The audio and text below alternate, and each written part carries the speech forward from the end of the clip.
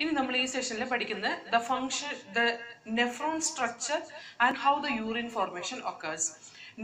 Nephron is the structural and functional unit of kidney എന്നാണ് നമ്മൾ പഠിച്ചിട്ടില്ലേ അല്ലേ. കിഡ്നിയുടെ ഒരു യൂണിറ്റ്, ഫങ്ഷണൽ യൂണിറ്റ് എന്ന് പറയുന്നത് നെഫ്രോൺ ആണ്. ഈ nephron 1 million in each kidney it is present. ഓരോ മില്യൺ വീതം ഓരോ കിഡ്നിയിലും നെഫ്രോൺ പ്രസന്റ് ആയിട്ടുണ്ട്. ആ ഓരോ നെഫ്രോണിൽ കൂടിയാണ് നമ്മുടെ ബ്ലഡ് ഫിൽട്ടർ ചെയ്തിട്ട് യൂറിയനെ സെപ്പറേറ്റ് ചെയ്ത് നമ്മുടെ ബ്ലഡിനെ പ്യൂരിഫൈ ചെയ്ത്, അതായത് നൈട്രോജനസ് വേസ്റ്റിനെ കംപ്ലീറ്റ് റിമൂവ് ചെയ്ത് നമ്മുടെ ബ്ലഡിനെ നൈട്രോജനസ് വേസ്റ്റ് ഫ്രീ ആക്കി മാറ്റുന്നത് ഓരോ നെഫ്രോണിൽ കൂടെ നടക്കുന്ന ഫിൽട്രേഷൻ പ്രോസസ് കൊണ്ടാണ്. So here when we say about the nephron, it is a structural and functional unit of kidney, and we can see each nephron, it has two parts. One is glomerulus and another one is renal tubule or kidney tubule. Okay, so here we can see each nephron, it has two parts, that is glomerulus and renal tubule. Glomerulus and renal tubule. What is this glomerulus? Glomerulus എന്ന് പറഞ്ഞാൽ the tuft of blood capillaries which is present inside the beginning of renal tubule. Renal tubuleന്റെ തുടക്കത്തില് കുറച്ച് tuft of blood capillaries കാണും. അതിനെയാണ് നമ്മൾ glomerulus എന്ന് പറയാം. Okay, now we will see what is glomerulus here. See, afferent arteriole which is bringing blood to this nephron, and the efferent arteriole through which the filtered blood is moving out. ഇത് രണ്ടും എന്താണ്? afferent and efferent arterioles are the blood capillaries തന്നെയാണ് കേട്ടോ. നമ്മൾ പഠിച്ചിട്ടില്ലേ, blood vessels it is divided into arteries and veins. Artery again it is divided into arterioles and arteriolar capillary, and veins it is divided into venules, veinlets and venular capillary എന്നൊക്കെ പറഞ്ഞ് പഠിച്ചിട്ടില്ലേ. അപ്പൊ ഇവിടെ നോക്കിക്കേ, ഈ afferent ആർട്ടീരിയോള് dorsal അയോട്ട വഴി pump ചെയ്യുന്ന blood നമ്മുടെ കിഡ്നിയുടെ ഓരോ ഫങ്ഷണൽ യൂണിറ്റിന്റെ റീനൽ ട്യൂബ്യൂളിന്റെ ഉള്ളിലേക്ക് എൻട്രി ചെയ്യിപ്പിക്കുന്ന ഭാഗമാണ് അഫറന്റ് ആർട്ടീരിയോൾ എന്ന് പറയുന്നത്. അത് വീണ്ടും ബ്രാഞ്ച്ഡ് ആയിട്ട് കുറെ കാപ്പിലറീസ് ആയിട്ട് നമുക്ക് ഇവിടെ കാണാം. അവിടെ നമ്മൾ കാപ്പിലറീസ് എന്ന് പറയുന്നില്ല എന്ന് മാത്രം, ബട്ട് ഇറ്റ് ഈസ് ആർട്ടീരിയോളാർ കാപ്പിലറീസ്. കാരണം എന്താന്ന് വെച്ചാല് ഇവിടെ ഈ കാണുന്ന ബ്ലഡ് വെസൽസിനെയൊക്കെ കവർ ചെയ്തിട്ട് ഏത് തരത്തിലുള്ള സെൽസ് ആയിരിക്കുന്നതെന്ന് അറിയോ? Endothelial cells are present. Okay, efferent arteriole എന്ന് പറയുന്നത് വെന്യൂലാർ കാപ്പിലറീസ് ആണ്. അതായത് ഇവിടുന്ന് ഫിൽട്ടർ ചെയ്ത ബ്ലഡ് ഇങ്ങോട്ട് ബ്ലഡ് കൊണ്ടിരുന്ന എന്തിനാ? ഫിൽട്ടർ ചെയ്യാൻ വേണ്ടിയിട്ടാണ്, നൈട്രോജനസ് വേസ്റ്റിനെ കളയാൻ വേണ്ടിയിട്ടാണ്. ആ ഫിൽട്രേഷൻ കഴിഞ്ഞിട്ടുള്ള നല്ല ബ്ലഡ് പോകുന്നതാണ് എഫറന്റ് ആർട്ടീരിയോൾ വഴി. ആ എഫറന്റ് ആർട്ടീരിയോളിന്റെ വെന്യൂലാർ കാപ്പിലറിയാണ് ഇത് ഇവിടെ കാണിച്ചിട്ടുള്ളത്. ആ വെന്യൂലാർ കാപ്പിലറിയും അതങ്ങനെ പറയാനുള്ള കാരണം that is covered by endothelial tissue. Okay, so here when we see this glomerulus, ഇതിനെ എല്ലാത്തിനെയും കൂടെ കൂടിയിട്ട് നമ്മൾ പറയുന്ന പേരാണ് glomerulus എന്ന് കേട്ടോ. അതായത് tuft of capillaries, അതായത് tuft of blood vessels which is entering inside the kidney tubule, that is called as glomerulus. അപ്പൊ ഇവിടെ നമ്മൾ നോക്കുമ്പോ അഫറന്റ് ആർട്ടീരിയോളിന്റെ ആ കാപ്പിലറീസിന്റെ ഡയമീറ്റർ എഫറന്റ് ആർട്ടീരിയോൾസിന്റെ കാപ്പിലറിന്റെ ഡയമീറ്റർ വെച്ച് നോക്കിയാല് afferent arteriole it is more wide as compared to the efferent arteriole. Afferent ആർട്ടീരിയോള് കുറച്ചും കൂടെ wide ആയിരിക്കും, അതിന്റെ ല്യൂമന്റെ ഡയമീറ്റർ കുറച്ച് കൂടുതലായിരിക്കും as compared to efferent arteriole. Okay, അതാണ് അവിടുത്തെ ഗ്ലോമറുലസിന്റെ പ്രത്യേകത. സോ ഹിയർ അഫറന്റ് ആർട്ടീരിയോളിൽ കൂടെ വരുന്ന ബ്ലഡ് അതിവിടെ ഫിൽട്ടർ ചെയ്യാനുള്ളതാണ്. ഫിൽട്ടർ ചെയ്തതിന് ശേഷം വേണം അത് എങ്ങോട്ട് കയറാൻ? എഫറന്റ് ആർട്ടീരിയോളിലേക്ക് കയറാൻ. അപ്പൊ എഫറന്റ് ആർട്ടീരിയോൾ ഒരു narrow ട്യൂബാണ് as compared to afferent arteriole എന്ന് പറഞ്ഞാൽ എന്താ അതിന്റെ അർത്ഥം? ഒരു വലിയ ട്യൂബിൽ നിന്ന് ഒരു ചെറിയ ട്യൂബിലേക്ക് ബ്ലഡ് എൻ്റർ ചെയ്യുന്ന സമയത്ത് അവിടെ ഒരു പ്രഷർ ക്രിയേറ്റ് ചെയ്യും അല്ലെ? That will create A സ്ക്യൂസിംഗ് pressure. ആ സ്ക്യൂസിംഗ് പ്രഷർ എന്തിനെ ഹെൽപ്പ് ചെയ്യും? അൾട്രാ ഫിൽട്രേഷന് ഹെൽപ്പ് ചെയ്യും. So the glomerulus region, there we can see ultrafiltration. ഈ ultrafiltration സപ്പോർട്ട് ചെയ്യുന്ന രീതിയിലാണ് റീനൽ ട്യൂബ്യൂളും ഉള്ളത്. ഇനി നമുക്ക് റീനൽ ട്യൂബ്യൂളിന്റെ ഡിഫറെന്റ് പാർട്സ് ഏതൊക്കെയാന്ന് നോക്കാം. Renal tubule it has A Bowman's capsule. കണ്ടോ, ബൊമാൻസ് ക്യാപ്സ്യൂൾ എന്ന് പറയുന്നത് കപ്പ് ലൈക്ക് സ്ട്രക്ചർ ആണ് കേട്ടോ. So renal tubule it has Bowman's capsule Bowman's capsule ന്റെ പ്രത്യേകത എന്താണെന്ന് ചോദിച്ചാൽ, see here Bowman's capsule, where we can see the inner wall of the Bowman's capsule, it is covered by a special squamous epithelial tissue called as podocyte. Podocyte എന്ന് പറയുന്ന special squamous flattened epithelial tissue ആണ് കേട്ടോ. അപ്പൊ Bowman's ക്യാപ്സ്യൂളിന്റെ inner portion it is made with പോഡോസൈറ്റ്. അതിന് പോഡോസൈറ്റ് എന്ന് പറയാനുള്ള കാരണം എന്താന്ന് വെച്ചാല്, ആ ഓരോ സെൽസിന്റെയും ഇടയിൽ കൂടെ the gap present in between that can act as filtration slit അല്ലെങ്കിൽ slit pore എന്ന് പറയും. So here podocyte it is arranged with filtration slit or slit pore. Okay, so here the renal tubule it starts with Bowman's capsule. Bowman's capsule it is lined by podocyte.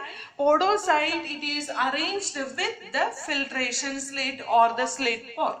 Okay, now we can see the filtration it occurs in between the blood capillaries and this podocyte through three-layered membrane, that is a three-layered structure. This filtrate it has to come out from the afferent arteriole through the endothelium of the blood capillary and basement membrane in between the podocyte and blood capillary and through the slit pore or podocyte. So here ഇതിനെ ഈ endothelium cross ചെയ്യണം, ഇവിടെയുള്ള basement membrane cross ചെയ്യണം, ഇവിടെയുള്ള podocyte cross ചെയ്തിട്ടാണ് it has to enter inside the next region of the kidney tubule. So here we can say the ultrafiltration occurs in this region. Ultrafiltration occurs in this region where we can see filtration occurred through three layers. Filtration through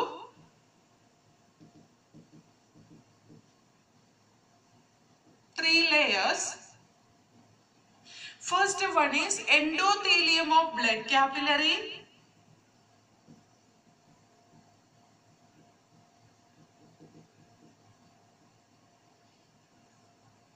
And next one it is basement membrane. And then we can see it has to pass through the podocyte.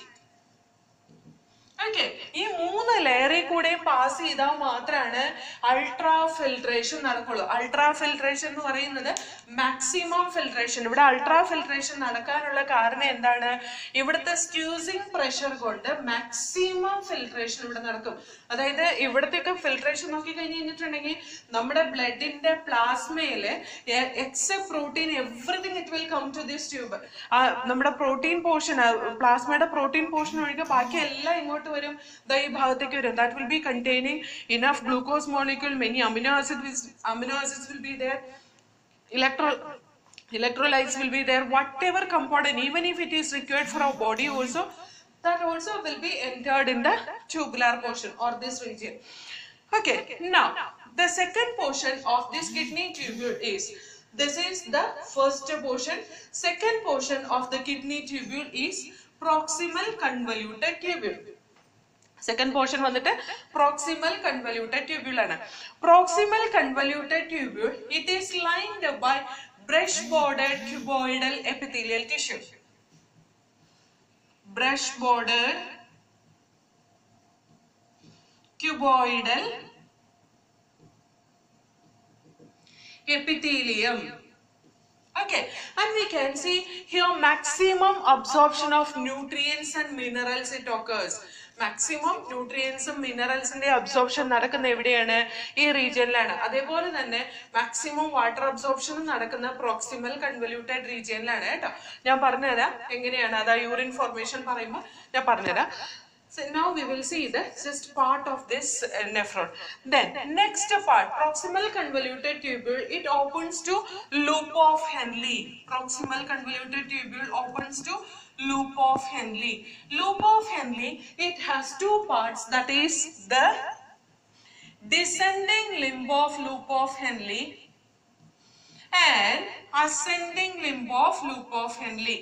Ascending limb and descending limb. And descending limb of loop of Henle, it is covered by flat epithelium. Descending limb endukondu cover cheyidittullana flat epithelium kondu cover cheyidittullana, and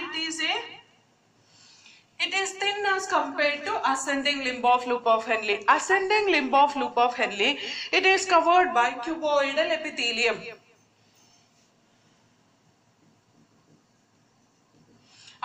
Ascending limb of loop of Henle, it is covered by cuboidal epithelium. ഇനി just ഇവിടുത്തെ absorption എന്താണെന്ന് മാത്രം ഞാൻ പറഞ്ഞു വെക്കാം. Descending limb of loop of Henley, it is permeable to water. വാട്ടറിനെ അത് പുറത്തേക്ക് വിടുകയാണ് ചെയ്യുക. Descending limb of loop of Henley. Ascending limb of loop of Henley is impermeable to water. വാട്ടറിനെ കടത്തി വിടില്ല. അതിനു പകരം it will be permeable to electrolytes as sodium chloride. Sodium ക്ലോറൈഡിന് permeable ആണ് ascending limb of loop of Henley. അപ്പൊ നമ്മള് filter ചെയ്ത് വരുന്ന filtrate pass ചെയ്യുന്ന proximal convoluted tubule, descending limb of loop of Henle, ascending limb of loop of Henle. Descending limb of loop of Henle കൂടെ filtrate താഴത്തേക്കാണ് ഒഴുകുന്നത്. Ascending limb of loop of ഹെൻലിയില് filtrate മേലേക്കാണ് ഒഴുകുന്നത്. എന്ന് പറഞ്ഞാൽ this is in counter flow, opposite ഫ്ലോയിലാണ് ഈ descending ലിംബും ascending ലിംബും work ചെയ്യുന്നത് കേട്ടോ. Now we can see this ascending limb of loop of Henle, it opens to next part of the kidney tubule, that is distal convoluted tubule. This distal convoluted tubule, it is covered by cuboidal epithelial tissue.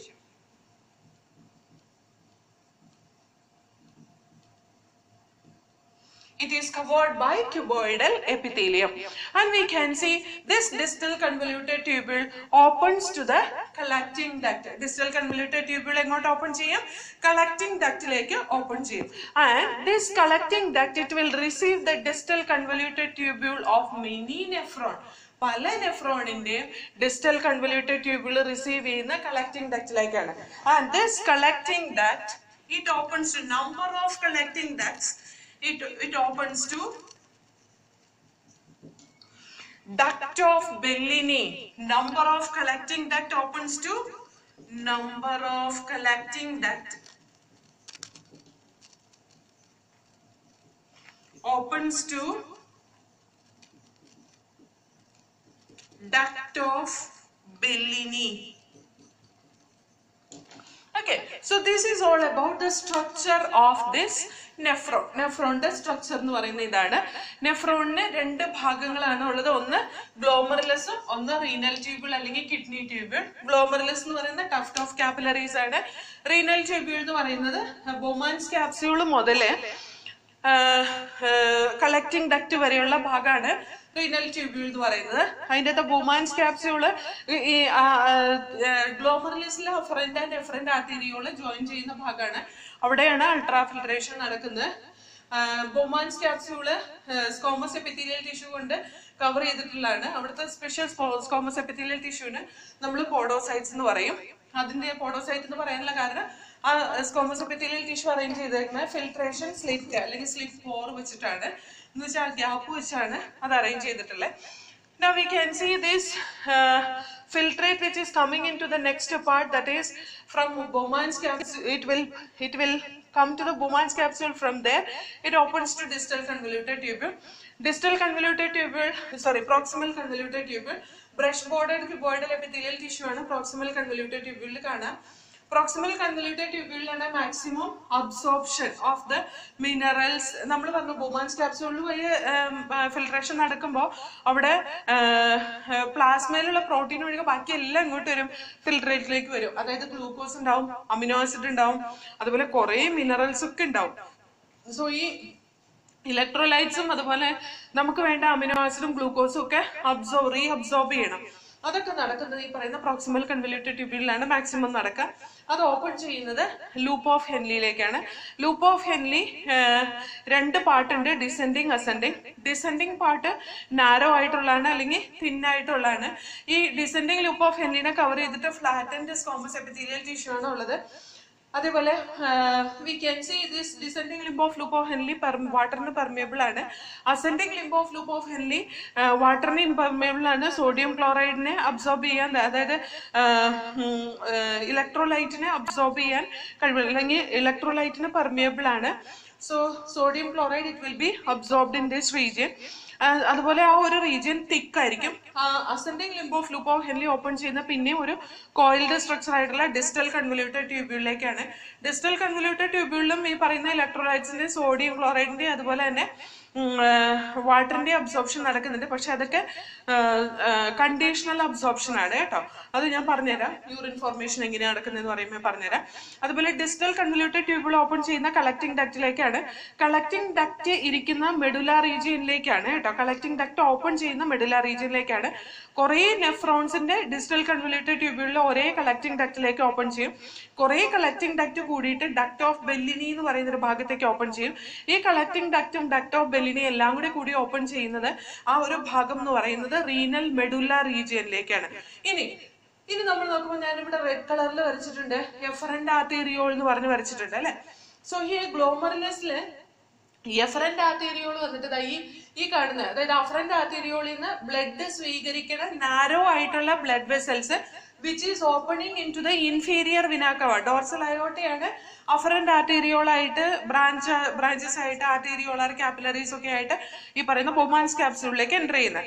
അതേപോലെ തന്നെ ഈ renal capillaries or efferent arteriole it opens to the inferior വിനാക്കവ എന്ന് പറഞ്ഞാൽ filter ചെയ്തതിന് ശേഷം ഉള്ള blood, nitrogenase waste remove ചെയ്തതിന് ശേഷം ഉള്ള നല്ല ബ്ലഡ് അത് വീണ്ടും നമ്മുടെ ഹാർട്ടിലേക്ക് എത്തിച്ചു കൊടുക്കുന്നത് ഈ പറയുന്ന ഇൻഫീരിയർ വിനാക്കാവയാണ്. അപ്പോൾ ഇവിടെ നോക്കിക്കഴിഞ്ഞിട്ടുണ്ടെങ്കിൽ ഈ efferent arteriole when it is coming out from the Bowman's capsule, Bowman's capsuleന്റെ ഉള്ളിൽ നിന്ന് അത് കടന്നു വന്നു കഴിയുമ്പോൾ that will be passing through the distal convoluted tubule. കണ്ട, ഇത് നേരെ അത് എൻ്റർ ചെയ്യുന്ന ഡിസ്റ്റൽ കൺവല്യൂട്ടഡ് ട്യൂബ്യൂളിലേക്കാ. ഡിസ്റ്റൽ കൺവല്യൂട്ടഡ് ട്യൂബ്യൂളിനെ കുറെ ഇങ്ങനെ സറൗണ്ട് ചെയ്തിട്ട് അത് ascending limb of loop of Henley കൂടെ താഴത്തേക്ക് ഇറങ്ങും.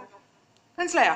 Ascending limb of loop of Henley കൂടെ, അതായത് മുകളിലേക്ക് പോകുന്ന limb of loop of Henley കൂടെ താഴേക്ക് ഇറങ്ങാണ് ചെയ്യുന്നത് ഈ പറയുന്ന എഫറന്റ് ആർട്ടീരിയോൾ. അതേപോലെ descending limb of loop of Henley കൂടെ മേലേക്ക് കയറും.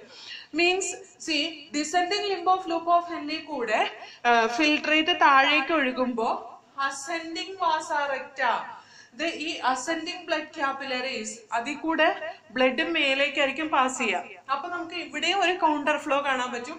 അതായത് ഈ ascending limb of loop of Henley കൂടെ പാസ് ചെയ്യുന്ന ഫിൽട്രേറ്റും ഈ എഫറന്റ് ആർട്ടീരിയോള് താഴത്തേക്ക് റൺ ചെയ്യുന്ന അതിൽ കൂടെ ഒഴുകുന്ന ബ്ലഡും ഏത് തരത്തിലായിരിക്കും? ഓപ്പോസിറ്റ് ഡയറക്ഷനിലായിരിക്കും ഫ്ലോ ചെയ്യുക. അതേപോലെ descending limb of loop of Henley കൂടെ ഒഴുകുന്ന ഫിൽട്രേറ്റും അസെൻഡിങ് ഡയറക്ഷനിൽ പോകുന്ന, അതായത് മേലേക്ക് പോകുന്ന ഈ ബ്ലഡ് കാപ്പിലറീസും എങ്ങനെയായിരിക്കും? Opposite ഡയറക്ഷനിലായിരിക്കും ഫിൽട്രേറ്റും ബ്ലഡിനെയും flow ചെയ്യിപ്പിക്കുന്നത്. That also make A counter current അല്ലെ. Opposite directional flow it will make. Now the blood capillaries which is present in the loop of Henle region we will call as vasa recta. ആ ഒരു റീജിയനിൽ കാണുന്ന blood കാപ്പിലറീസിന് നമ്മൾ പറയുന്ന പേരാണ് വാസ റെക്റ്റ.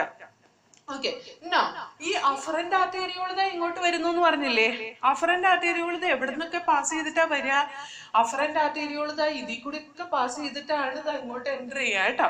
അപ്പൊ ഈ afferent arteriole blood Bowman's ക്യാപ്സ്യൂളിലേക്ക് enter ചെയ്യിപ്പിക്കുന്ന സമയത്ത് ഓരോ നെഫ്രോണിന്റെയും ഡിസ്റ്റൽ കൺവല്യൂട്ടഡ് ട്യൂബ്യൂളിൽ ടച്ച് ചെയ്തിട്ട് തന്നെയാണ് അതും ഇങ്ങോട്ട് പോവാ, ഈ ബൊമാൻസ് ക്യാപ്സ്യൂളിലേക്ക് പോവാ. അപ്പൊ ഇവിടെ ഇതിൽ ഇങ്ങനെ പോകുമ്പോ ഈ എഫറന്റ് ആർട്ടീരിയോളും ടച്ച് ചെയ്യുന്ന ഒരു റീജിയൻ ഉണ്ടാവും. രണ്ട് ബ്ലഡ് കാപ്പിലറീസ്, ബ്ലഡ് ആർട്ടീരിയോൾസ് ആണ്. അത് രണ്ട് ബ്ലഡ് വെസൽസ് ആണ്. രണ്ടിൽ കൂടെ സെപ്പറേറ്റ് ആയിട്ട് തന്നെയാണ് ബ്ലഡ് ഒഴുകുന്നത്. ഒന്ന് മേലേക്ക് കൊണ്ടുപോകുന്നു, ഒന്ന് താഴത്തേക്ക് കൊണ്ടുവരുന്നതുമാണ് അല്ലെ. അപ്പൊ നമ്മൾ ഈ മേലേക്ക് പോകുന്ന ബ്ലഡും ഇതും സെപ്പറേറ്റ് ആണ്. പക്ഷെ ബ്ലഡ് കാപ്പിലറീസ് തമ്മിൽ എവിടെ കണക്റ്റഡ് ആയിരിക്കും? കണക്റ്റഡ് എന്ന് പറഞ്ഞാൽ അത് തമ്മിൽ ബ്ലഡ് അങ്ങോട്ടും ഇങ്ങോട്ടും പോകുന്നല്ല ഇതിന്റെ അർത്ഥം. അത് രണ്ടും കൂടി മുട്ടി ആയിരിക്കും ഇരിക്കുന്നത്. ഏത് റീജിയനില്? Distal convoluted tubule റീജിയനില്. ഈ distal convoluted tubule റീജിയനില് afferent and efferent ആർട്ടീരിയോള് join ചെയ്യുന്ന ഒരു പോർഷൻ ഉണ്ടല്ലോ, അവിടുത്തെ അഫറന്റ് ആൻഡ് എഫറന്റ് ആർട്ടീരിയോളില് ചില സെൽസ് സ്വെല്ലൻ ആയിരിക്കും, അതേപോലെ അത് ഗ്രാനുലാർ സെൽസും ആയിരിക്കും. Afferent and efferent arteriole which comes in contact with the distal convoluted tubule. Distal convoluted tubule ആയിട്ട് കോണ്ടാക്ട് വരുന്ന afferent and efferent arteriole അവിടുത്തെ സെൽസ് വന്നിട്ട് കുറച്ച് സ്വെല്ലൻ ആയിരിക്കും, ഗ്രാനുലർ ആയിരിക്കും. ശരിക്കും നമ്മുടെ NCERT ടെക്സ്റ്റ് ബുക്കിൽ കൊടുത്തിട്ടുള്ള afferent arteriole which passes through the distal convoluted tubule എന്നാട്ടോ കൊടുത്തിട്ടുള്ളത്. അവിടെ efferent arterioleനെ പറ്റി പറയുന്നില്ല. പക്ഷെ ശരിക്കും അഫറന്റ് എഫറന്റ് ആർട്ടീരിയോൾ രണ്ടും കൂടെ ആ ഡിസ്റ്റൽ കൺവല്യൂട്ടഡ് ട്യൂബിളിൽ ജോയിൻ ചെയ്യുന്ന ആ ഒരു പോർഷൻ, അവിടെ ആ ഒരു പോർഷനിൽ ഈ ആർട്ടീരിയോളാർ സെൽസ് അല്ലെങ്കിൽ ആ ബ്ലഡ് വെസൽസിലുള്ള സെൽസ് സ്വെല്ലൻ ആയിരിക്കും, അതുപോലെ ഗ്രാനുലാർ ആയിരിക്കും. ആ ഗ്രാനുലാർ സെൽസ് വന്നിട്ട് സിന്തസൈസ് ചെയ്ത് സ്റ്റോർ ചെയ്യുന്ന ഒരു ഹോർമോണാണ് റെനിൻ എന്ന് പറയുന്ന ഹോർമോൺ. ഓക്കെ, ഇത് ഞാൻ മായ്ക്കുന്നുണ്ട്. Appo the cells which is present in the region afferent and efferent arteriole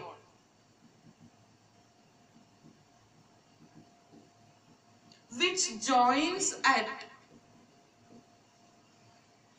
the distal convoluted tubule show a special swollen and granular cells.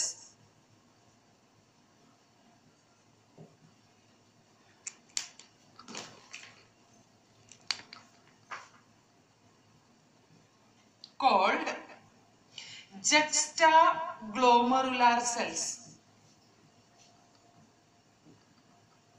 അതിന് നമ്മൾ juxtaglomerular cells എന്ന് പറയും. അത് എന്തിന്റെ സെൽസ് ആണ്? അഫറന്റ് എഫറന്റ് ആർട്ടീരിയോളിൽ ഇരിക്കുന്ന സ്പെഷ്യൽ സ്വെല്ലൻ ഗ്രാനുലാർ സെൽസ് ആണ്. ആ ഗ്രാനുലാർ സെൽസില് ഇനാക്റ്റീവ് റെനിന്റെ പ്രൊഡക്ഷൻ ഉണ്ട്. അതിനകത്ത് ജക്സ്റ്റാഗ്ലോമറുലാർ സെൽസിൽ ഇരിക്കുന്ന എന്താണ്? Inactive renin. Renin is A hormone. ഇതൊരു ഹോർമോൺ ആണ് കേട്ടോ. റെനിൻ എന്ന് പറയുന്ന ഒരു ഹോർമോൺ, എൻസൈം അല്ല. ഈ റെനിൻ ഹോർമോണിന് ഒരു ഫംഗ്ഷൻ ഉണ്ട്. ഞാനത് പറഞ്ഞുതരാം. റെനിന്റെ ഫംഗ്ഷൻ എന്താ ഞാൻ പറഞ്ഞുതരാം. This will regulate the ultra filtration rate. ഇപ്പൊ അത്രയും മനസ്സിലാക്കാം. അൾട്രാ ഫിൽട്രേഷൻ റേറ്റിനെ റെഗുലേറ്റ് ചെയ്യുന്ന ഒരു ഹോർമോണാണ് റെനിൻ എന്ന് പറയുന്നത്. Now if you see the region where the distal convoluted tubule, this juxtaglomerular cells are present, that region it will be having columnar epithelial tissue. സാധാരണ distal convoluted ട്യൂബിൾ എന്ത് cells കൊണ്ടാണ് ഉണ്ടാക്കിയിരിക്കുന്നത്? Cuboidal epithelium കൊണ്ടാണ് ഉണ്ടാക്കിയിട്ടുള്ളത് അല്ലെ. ആ ഡിസ്റ്റൽ കൺവല്യൂട്ടഡ് ട്യൂബ്യൂളില് ജക്സ്റ്റാഗ്ലോമറുലാർ സെൽസ് കാണുന്ന region, അതായത് അഫറന്റ് എഫറന്റ് ആർട്ടീരിയോളിലെ ജക്സ്റ്റാഗ്ലോമറുലാർ സെൽസ് കാണുന്ന റീജിയനിലുള്ള ഡിസ്റ്റൽ കൺവല്യൂട്ടഡ് ട്യൂബ്യൂളിന്റെ സെൽസ് കൊളുംനാർ ആയിരിക്കും. That region is called as macula densa. ഈ മാക്കുലാർ ഡെൻസയും ജക്സ്റ്റാഗ്ലോമറുലാർ സെൽസും കൂടി കൂടിയതാണ് ജക്സ്റ്റാഗ്ലോമറുലാർ അപ്പാരറ്റസ്. ഈ ജക്സ്റ്റാഗ്ലോമറുലാർ സെൽസും മാക്കുലാർ ഡെൻസയും കൂടെ കൂടിയ ആ ഒരു ഭാഗത്തിന് നമ്മൾ പറയുന്നതാണ് ജക്സ്റ്റാഗ്ലോമറുലാർ അപ്പാരറ്റസ് എന്ന് നമ്മൾ പറയുന്ന പേരാണ് ജക്സ്റ്റാഗ്ലോമറുലാർ അപ്പാരറ്റസ്. ഈ ജക്സ്റ്റാഗ്ലോമറുലാർ അപ്പാരറ്റസിന്റെ ഫംഗ്ഷൻ ആണ് it regulate the ultra filtration rate. ജക്സ്റ്റാഗ്ലോമറുലാർ apparatus എന്ത് ചെയ്യും? അൾട്രാ ഫിൽട്രേഷൻ റേറ്റിനെ റെഗുലേറ്റ് ചെയ്യിപ്പിക്കും. ഓക്കെ, ഈ ജക്സ്റ്റാഗ്ലോമറുലാർ അപ്പാരറ്റസ് സാധാരണ കാണുന്നത് ഡിസ്റ്റൽ കൺവല്യൂട്ടഡ് ട്യൂബ്യൂൾ ഓഫ് ജക്സ്റ്റാമെഡുലറി ന്യൂറോണിലാണ്. എന്താണ് ജക്സ്റ്റാമെഡുലറി ന്യൂറോൺ അല്ലെങ്കിൽ കോർട്ടിക്കൽ ജക്സ്റ്റാമെഡുലറി നെഫ്രോൺ അല്ലെങ്കിൽ കോർട്ടിക്കൽ നെഫ്രോൺ എന്ന് പറയുന്നത്? നമ്മൾ പഠിച്ചിട്ടുണ്ട് കിഡ്നിക്ക് 2 റീജിയൻ ഉണ്ട് അല്ലെ. Kidney has 2 region, outer cortex and inner medulla. അപ്പൊ ഔട്ടർ കോർട്ടെക്സ് റീജിയനിൽ സാധാരണ കിഡ്നിയുടെ ഏതൊക്കെ ഭാഗങ്ങളാണ് കാണുന്നത് നമുക്ക് നോക്കാം.